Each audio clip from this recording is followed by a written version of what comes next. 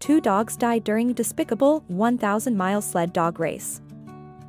There have been new requests for the annual 1,000-mile dog sled sport in Alaska to be cancelled after 2 dogs passed away.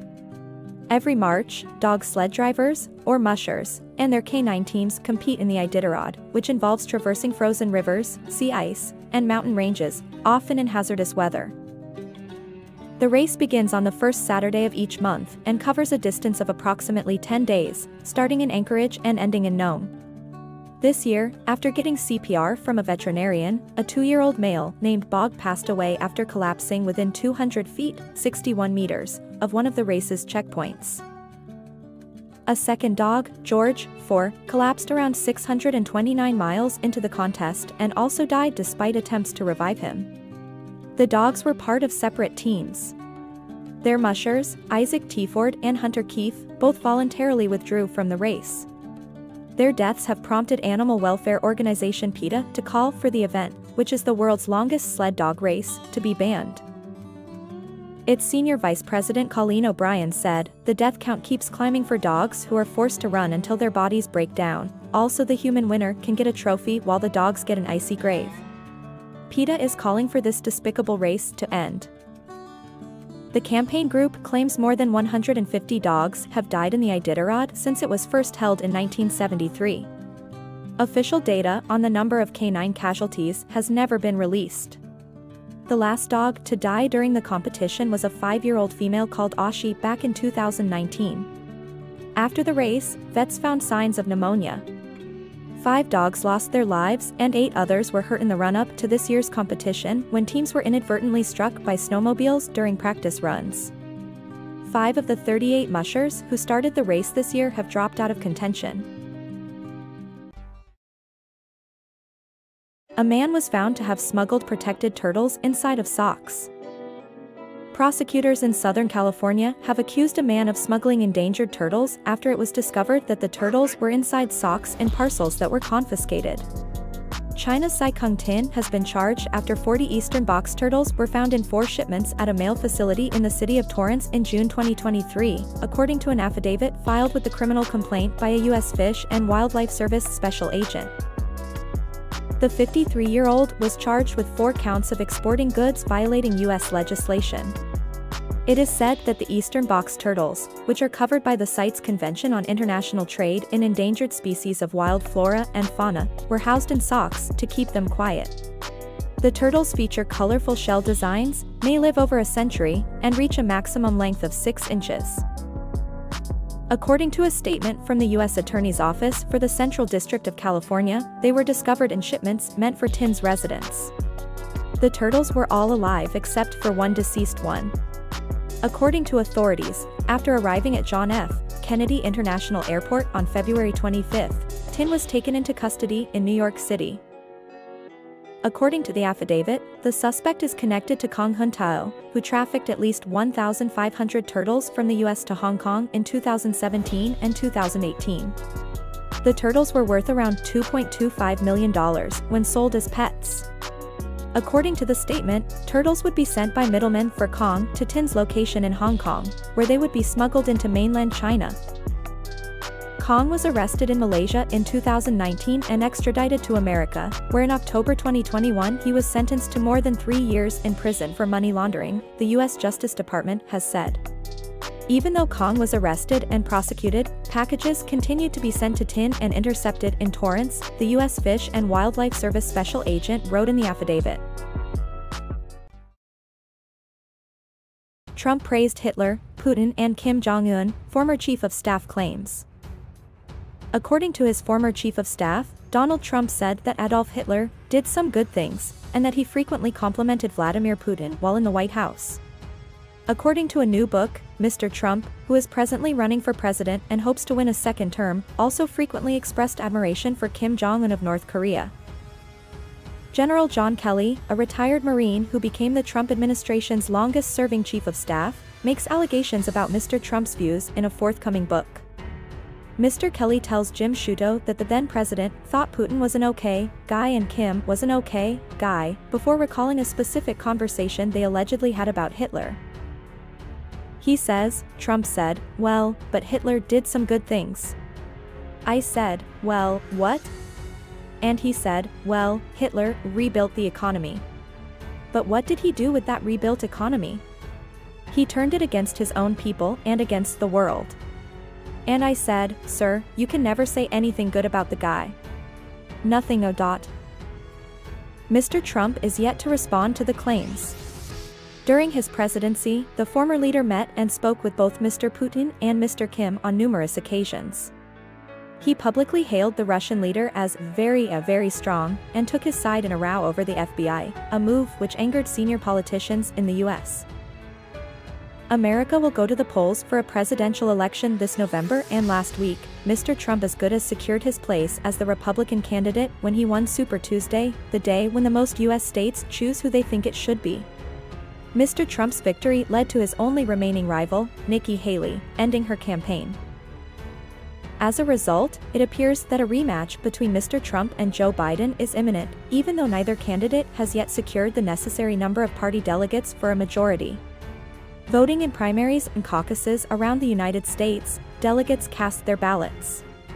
Tuesday's polls in Georgia, Mississippi, Washington, and Hawaii mark the earliest time that any candidate might win a majority.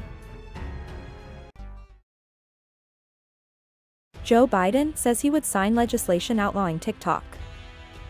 According to Joe Biden, he would sign legislation outlawing the use of the well-known video-sharing software TikTok in the US. On Thursday, the U.S. House Energy and Commerce Committee overwhelmingly approved legislation demanding that China's ByteDance give up its ownership of TikTok or face a possible U.S. ban. The measure is supported by Republican House Speaker Mike Johnson, who has stated that a full House vote on it will shortly take place. If they pass it, I'll sign it, Mr. Biden said when asked by reporters about the legislation. The White House had provided technical support in the drafting of the bill, but White House Press Secretary Karine Jean-Pierre said earlier this week the TikTok legislation still needs some work to get to a place where Mr. Biden would endorse it. Former President Donald Trump, the likely Republican presidential candidate, posted on his Truth Social platform on Thursday saying he opposed a ban because it would help rival social media platform Facebook. He previously issued, then rescinded, an executive action late in his presidency intended to ban TikTok and another popular app, WeChat. Both the FBI and Federal Communications Commission have warned TikTok owner ByteDance could share user data, such as browsing history, location, and biometric identifiers, with China's authoritarian government. TikTok said it has never done that and would not do so if asked. In 2022, Mr. Biden outlawed the use of TikTok on federal agency-owned devices by the approximately 4 million federal employees, with a few exceptions for law enforcement, national security, and security research. Although Mr. Biden's re-election campaign joined TikTok last month, his administration has expressed worries about the platform's impact on national security. Last year, the UK followed the US, Canada, and EU in outlawing TikTok from official phones. A U.S. court dismissed Meghan Markle's half-sister Samantha's defamation lawsuit. A defamation lawsuit filed by the Duchess of Sussex's half-sister against her was rejected by a U.S. judge. Due to remarks Meghan Markle made to Oprah Winfrey and in her Netflix series Harry and Meghan, Samantha Markle filed a lawsuit against her. But she won't be able to resubmit the case since Florida Judge Charlene Edwards Honeywell rejected it without finding a sufficient reason. The judge, ruling in favor of the former Suits actress, said in a 58-page decision that the plaintiff had failed to identify any statements that could support a claim for defamation or defamation by implication. Meghan's lawyer Michael J. Kump said, "We are pleased with the court's ruling dismissing the case." Samantha Markle, who has the same father as Meghan, claimed the couple's comments during the high-profile tell-all interview with Winfrey in 2021 were demonstrably false and malicious lies. The Duchess said to Oprah she grew up as an only child, and also said her sister changed her surname back to Markle after she began a relationship with Harry. The judge said Meghan's statements could not be defamatory because they were either an opinion, substantially true based on judicially noticed evidence, or not capable of being considered defamatory. She went on that plaintiff used one last name and then the name Markle soon after reports of the defendant's relationship with Prince Harry were published is substantially true, based on the exhibits in the record, of which the court has taken judicial notice, and the court cannot reasonably infer otherwise. In March 2022, Samantha Markle filed a defamation lawsuit against her younger sister, claiming the Duchess had disparaged her by disclosing their connection with Winfrey on live television and providing material for an unauthorized book titled Finding Freedom. The judge determined that the Duchess could not be held accountable for the contents of the book because she did not publish it, which is why the lawsuit was also dismissed last year. Deborah Davies, the celebrity psychic, purchases a creepy doll from an Edinburgh charity shop. A prominent psychic has acquired a creepy doll that startled customers when it was put on display at an Edinburgh charity shop. The star of Unexplained, caught on camera, Deborah Davies, has added a Annabelle to her collection of some 60 haunted dolls. The toy, which was sent from the Morningside St. Columba's Hospice charity shop to Ms. Davies' Cheshire home, cost a total of £220. The former Real Housewives of Cheshire star told, "I'll have CCTV cameras on it 24/7 and for now I'll keep it at my home, which is breaking my own rules. I keep the rest of my collection a few miles away, as many of them were sent to me by followers following serious poltergeist activity." Annabelle's photo went viral on the internet after the Ashton Drake Gallery's doll was shown in the store window with an "I am not creepy" inscription attached. According to Simone Varga, manager of St. Columba's Hospice charity store, the doll was donated by a former volunteer who was leaving Edinburgh. Ms. Varga claimed that she was shocked by how lifelike the doll seemed when she first opened the box. She told, "When I took it out and saw the legs and all that, I was like, these do look like human legs to me. It had the little shoes on, which was quite creepy, and the white bits on the nails. And the feel of it, it's a plastic, but a funny kind of plastic, a rubbery plastic." It went viral after somebody said they felt the doll's eyes were following them when they walked past the shop window, and then that was it. Ms. Varga continued she was delighted Annabelle was going to Ms. Davies and thanked the TV personality for the generous donation. Ms. Davies said one of her social media followers alerted her to Annabelle and she believes the doll may have a soul attached to it. Ms. Davies said, "As Edinburgh is one of the most haunted places in the UK with a wealth of history and this doll was causing people to not be able to sleep at night etc., I felt there may well be a soul attached to it. Especially as it was in Morningside, which is well documented to be haunted. I personally feel that the soul attached to this doll lost a child that looked very much the same as this doll. I feel it's an old earthbound soul from that area."